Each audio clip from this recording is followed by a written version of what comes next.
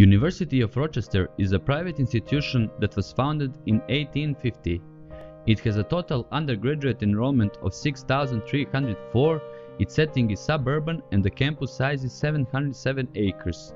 The University of Rochester describes itself as one of the smallest and most collegiate schools among the nation's top research universities.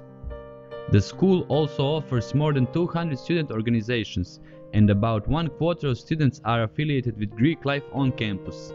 Rochester's a cappella ensembles are among the country's best. Freshmen and sophomores are required to live on campus, and 2/3 of the juniors and more than half of the seniors choose to remain on campus. Rochester's main campus is located 2 miles south of downtown Rochester, New York, in the bend of the Genesee River.